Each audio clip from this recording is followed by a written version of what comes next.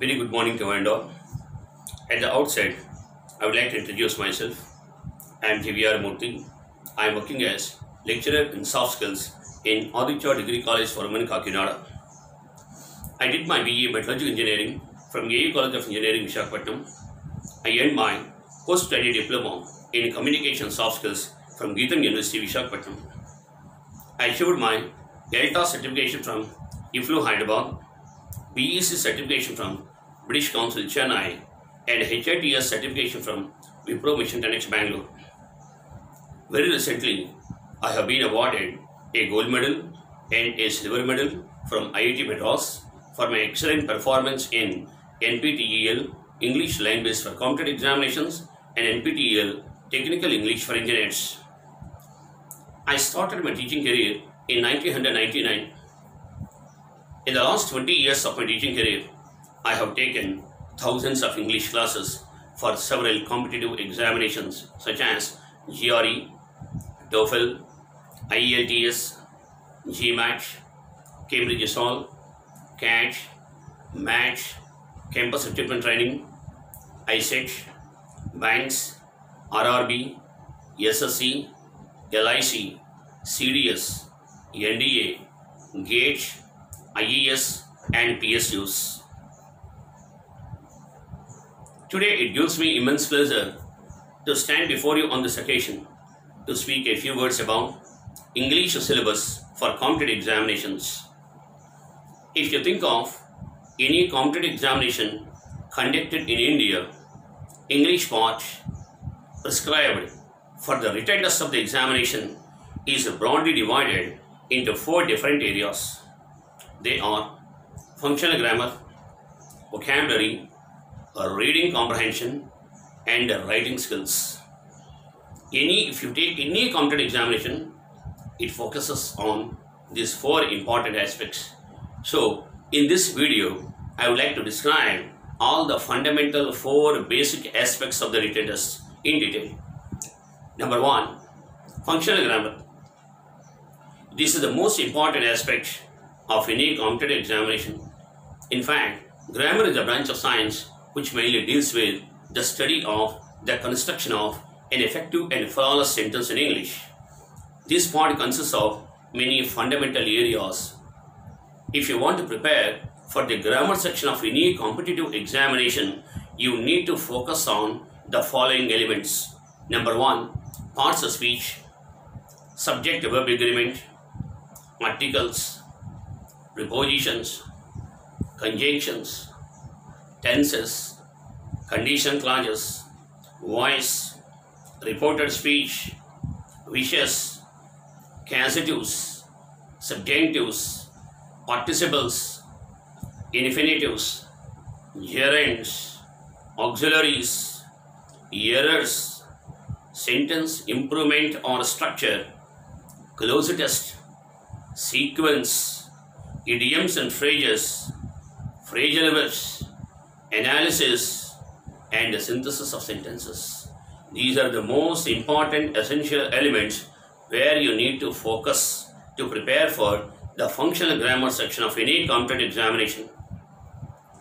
Generally, in your earlier classes, you might have studied about parts of speech, the names of nouns, pronouns, verbs, adverbs, adjectives, prepositions, conjunctions and interjections. But if you want to prepare for the competitive examinations, you need to study the concepts in depth. For example, if you take verbs, generally most of the verbs are followed by adverbs only. But there are some verbs in English language, they are followed by adjectives. Let's have a look.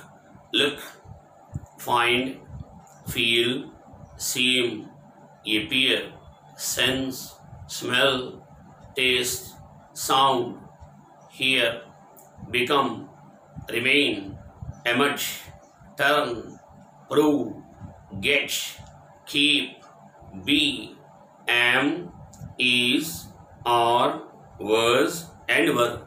If you take any one of the above stated verbs, they are followed by adjectives. Very clear. All the remaining verbs are followed by adverbs. That is the fundamental difference between the preparation for academic examination and competitive examination. Similarly, we have a notion that An adverb ends with ly only, but there are many adverbs in English which don't end with ly. Fast, hard, late, soon, today, tomorrow, next day, often, never, seldom. This kind of adverbs don't have ly, but they are all adverbs. Similarly, there are some words in English, they function as both adjectives and adverbs. Example, fast, hard, late, early. These kind of words are used both as adjectives and adverbs. These are all the nuances. So with regard to the parts of speech, you need to prepare this kind of nuances. Very, very important. Now let's come to subject and verb agreement.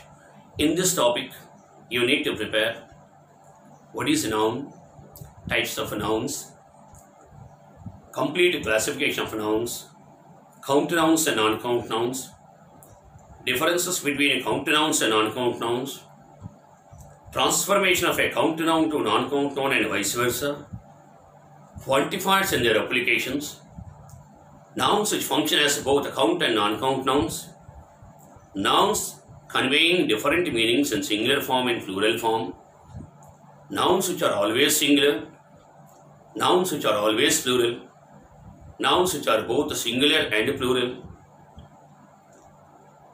pair of nouns, connectors and their applications. In the subject and verb part, subject and verb agreement part, you need to augment your language in this way. Similarly, you take pronouns. What are the combination of pronouns? What are the combinations of nouns and pronouns? You need to study. And what are the applications of connectors with the pronouns and with the combination of nouns and pronouns? If you keep on adding connectors, what kind of changes will occur? Now I come to articles. In the topic of articles, you need to study what are the uses of a, what are the uses of an, what are the uses of the, and what are the cases where no article is used. Next, prepositions. In the context of prepositions, you need to study a topic called words with appropriate prepositions. A word is given to you, you need to identify what preposition is used along with the verb. For example, I take the word, India is abundant dash human resources. In, abundant in. Do not brood dash past failures. Brood over. I would like to partake dash your humble request. Partake of. The villagers are steeped dash stupendous ignorance. Steeped in. Do not stoop dash any base conclusions at this stage. Stoop to. Like that, a word is given, you have to identify what preposition is used after the verb. Next, conjunctions. Two sentences are given. In the middle part of these two sentences, a small blank is given. To fill the blank, you need to identify what appropriate conjunction is used. These conjunctions are divided into two types. You need to try to prepare like this. One is simple conjunctions and next one is phrasal conjunctions. Very, very essential. What are simple conjunctions? When, before, after, if, that, so, therefore. These kind of conjunctions are called simple conjunctions. What are phrasal conjunctions? In view of, in view of, in the light of, in the face of, as a matter of, on contrary with, contrary to. This kind of conjunctions are called phrasal conjunctions. So, with respect to your preparation for conjunctions, you need to study both the things. Next one is the tenses. We know the importance of tenses. Tenses indicate the time sense. In your examination, a verb is given, you need to identify the correct tense form of the verb. Right? When a verb is given, we can frame 12 different tenses. The tenses play an important role in the language. For example, I take a verb called WRIT, write. I write a letter every day. I am writing a letter now. I have just written a letter. I have been writing a letter for a long time. I wrote a letter yesterday. By this time yesterday, I was writing a letter. During the whole of yesterday, I was writing a letter. When you came to my home yesterday, I had already written a letter. By this time yesterday, I had been writing a letter for a long time. I will write a letter tomorrow. By this time tomorrow, I will be writing a letter. During the whole of tomorrow, I will be writing a long document. When you come to my home tomorrow, I will have written my document. From morning to evening tomorrow, I will have been writing my document. When you come to my home tomorrow, I will have been writing a document for a long time. I have taken a small word called Write, right? And I have been able to frame 12 different kinds of tenses. That's very, very important. Tenses determine the time sequence of an action. The more your knowledge of tenses, the better will be your ability to frame a sentence on the spot without having to search for the structure of the sentence. The next one is conditional clauses. They are also known as if clauses. There are 5 kinds of condition clauses. Simple condition, scientific condition, probable condition, unreal condition, improbable condition, and impossible condition. Try to read all the 5 types of condition clauses. Next, voice, active and passive voice. You have to gather the information.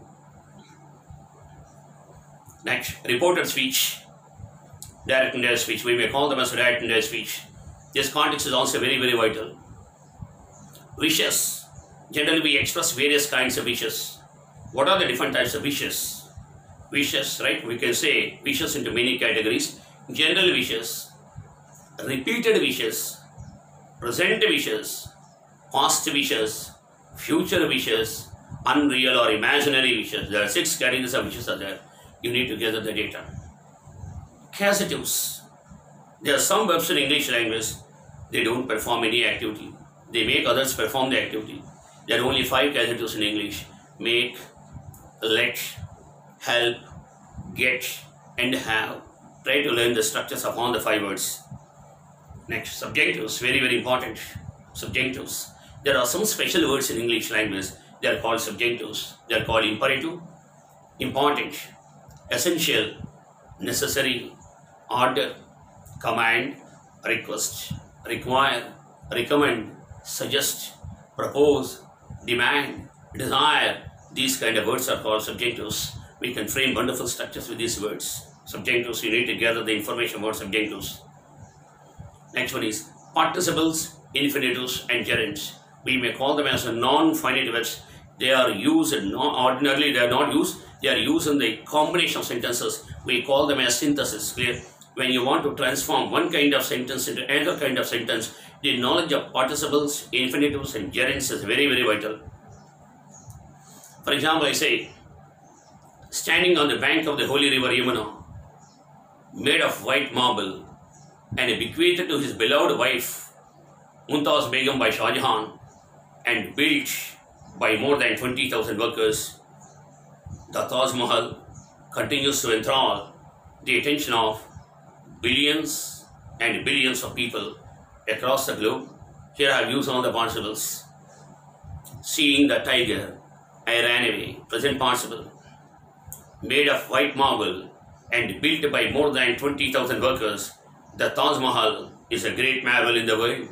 I have used past participles. Having completed my work, I went to a cinema. I have used a perfect participle.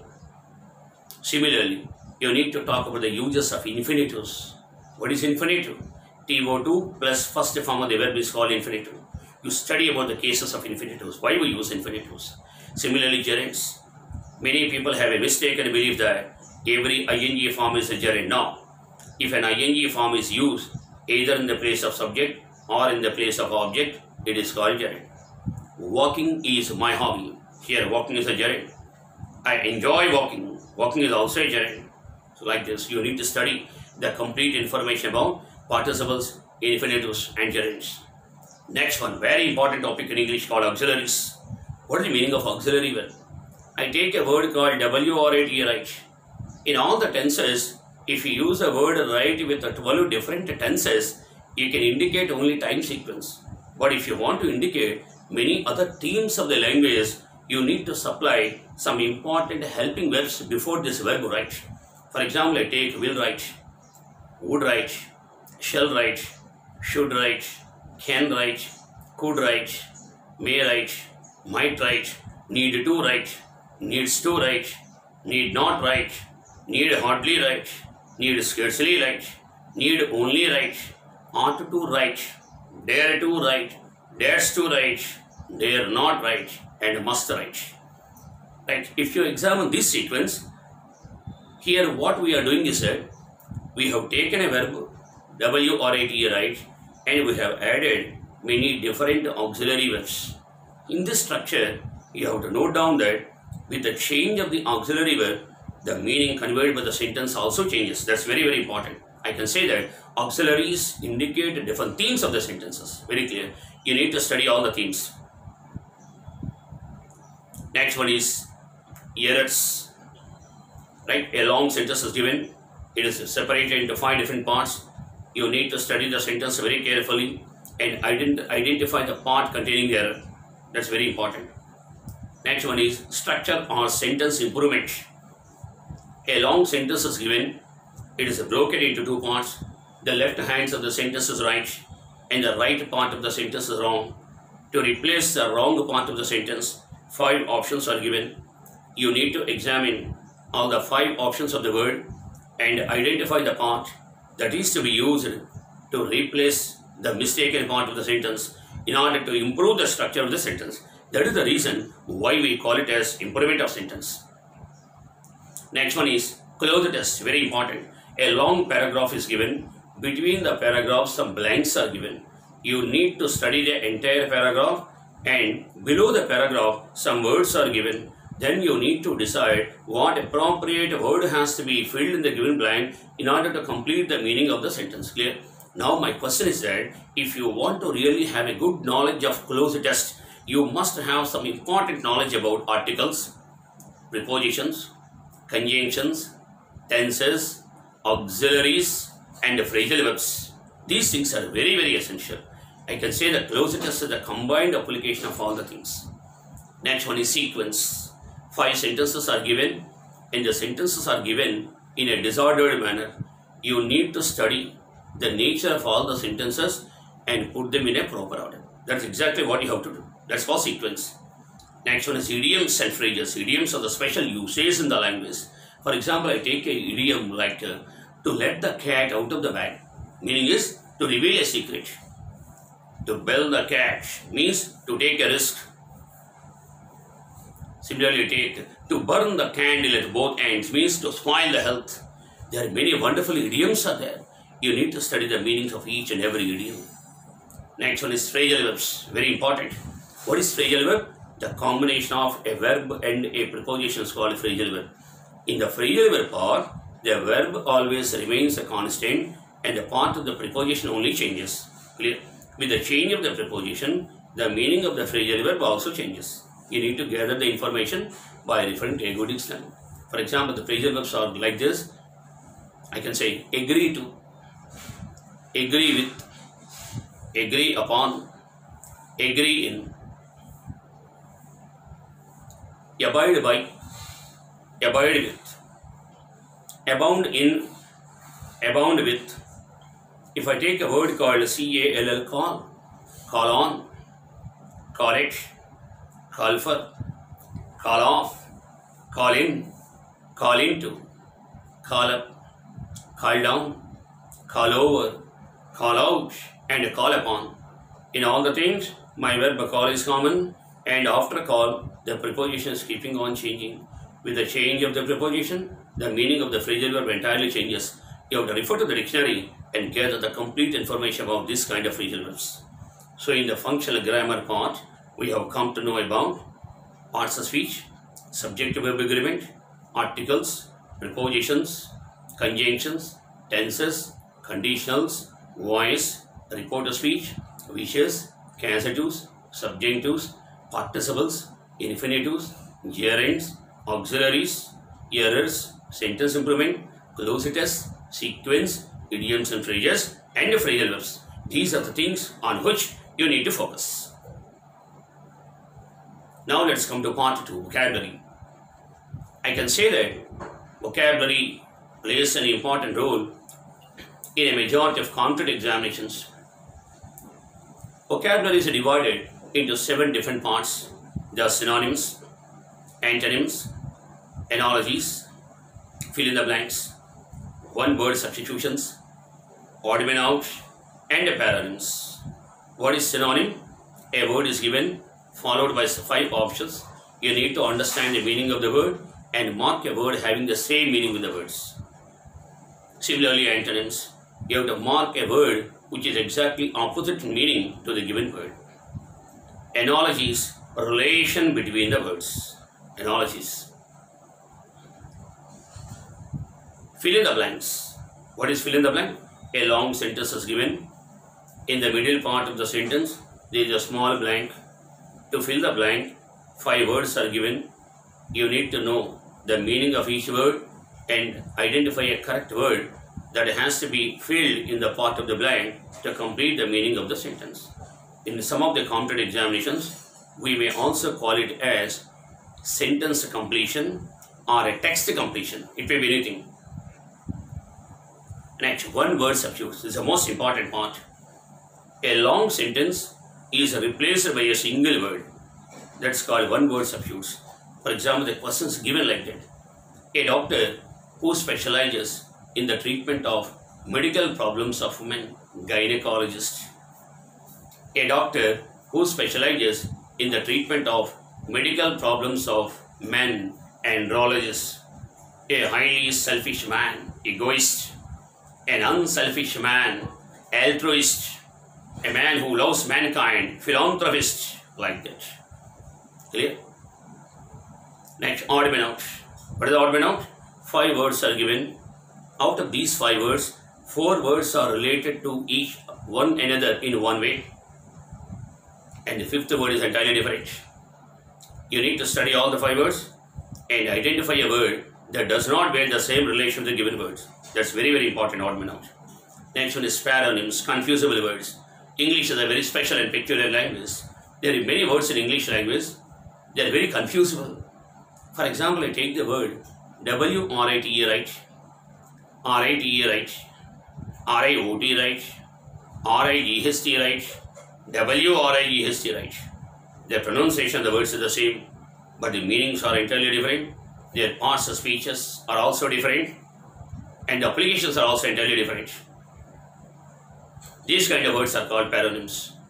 Similarly, take another word, P-A-R-E, pair, P-A-I-R, pair, P-E-E-R, pair, P-E-A-R, pair, P-I-R-E, pyre, P-Y-R-E, pyre, P-O-R-E, poor, P-O-U-R, poor, and P-O-O-R, poor. Very, very important. These kind of words are called confusable words. There are many words are there.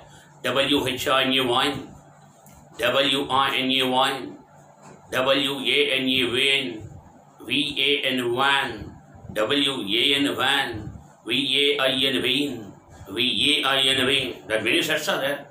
Clear? You have to gather the complete information about these kind of confusable words. Right? So in the part of this vocabulary part, for the purpose of the study of grammar, I would like to recommend you 2 important books. They are Contemporary English Grammar, Structures and Composition by David Green, book number 1. High School English Grammar and Composition by Renan Martin, book number 2. If you prepare these 2 books, you can prepare for the grammar part of any competitive examination very well. Now, regarding the vocabulary, I would like to advise you to read 2 important books. Number 1, Word Power Made Easy by Norman Lewis.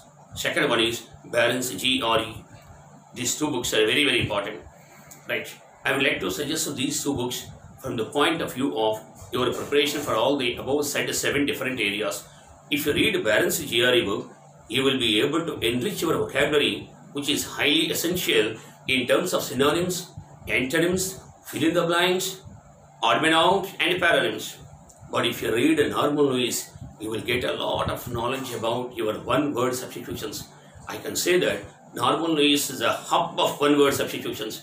Right? If you read the Norman Lewis book, there are many wonderful words are there like egoist, egotist, altruist, introvert, extrovert, ambivert, misanthrope, misogynist, misogynist, ascetic, stoic, misologist, misandrist, egocentric, egomaniac, lecher, dilettante, dabbler, novice, neophyte, tyro, greenhorn, rookie, harridan, virago, termagant, bon vivant, hedonist, sybarite, synagogue, symbiosis, syndrome, symphony. Excellent words are there.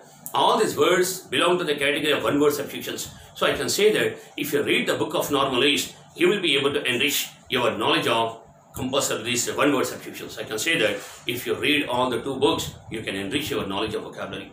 Now I come to the third part called reading comprehension. For the purpose of the development of reading comprehension, I would like to request all my beloved students of India to develop the concept of reading any good English newspaper of your choice. That's the only thing you need to do. Right? The best method of developing the most powerful vocabulary is by enriching the knowledge of your synonyms and antonyms. Clear? If you read while going to the contents of the Hindu paper, if you come across with any difficult word, please note it down in a separate test book and identify the meaning of the word and also know the parts of speech of the word. Clear? When you come across with any word of the Hindu paper, you need to do like that. Clear? Even today, I started my teaching career almost 20 years ago. Even today, I have been since the year 1999, I have been a regular reader of the Hindu paper. Very clear. I have been continuously putting in my strenuous and untiring efforts to augment my linguistic competence by going to the contents of the Hindu paper. There is no end for learning. Clear? We must be a regular learner in this. Next one is writing. This is a very, very important one because in a majority of examinations, you will be required to express your views in writing. Because in your examination, right, since today, right, for a long time, I think that for many years, most of the recruiting agents in India have been conducting examinations through online system. Right, a space is given to you. Within the space, you must be able to type the data.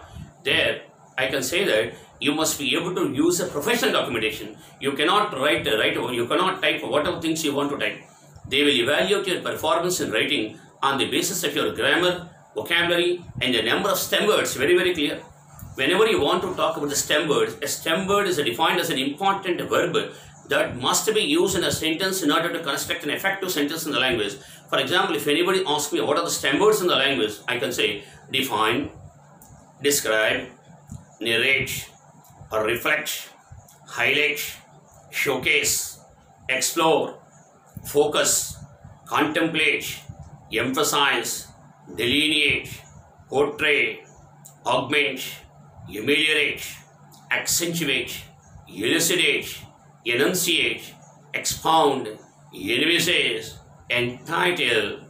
These kind of words are very, very important to represent your thoughts in the form of any professional documentation. Very clear. They are called stem words. You need to gather the complete knowledge about the stem words because stem word is most probably a stem word is a verb. So verb means you must be good at using the verb with either tenses or auxiliaries. Very clear. For example, I want to write a letter about a fan. I want to write a document about a fan. A fan is defined as an important electrical equipment that proves to be highly beneficial to provide a sense of comfort to us. If you write this kind of sentence, then only the people will begin to evaluate. Ordinarily, you can't write. So stem words play an important role in enriching your sense of writing. Therefore, I feel that I have given you the complete and comprehensive information about functional grammar, vocabulary, reading skills and writing skills in order to achieve success in the first round of written test of any competitive examination. And with these very few concluding remarks, I would like to take leave at all of you for today. Therefore, I would like to request all my beloved students of India to follow my most valuable piece of advice. Put forth your efforts in the right direction, develop all the above stated skills and achieve culmination in your career. With these very few concluding remarks, I would like to take leave with all of you for today. Thank you very much. Thank you and all.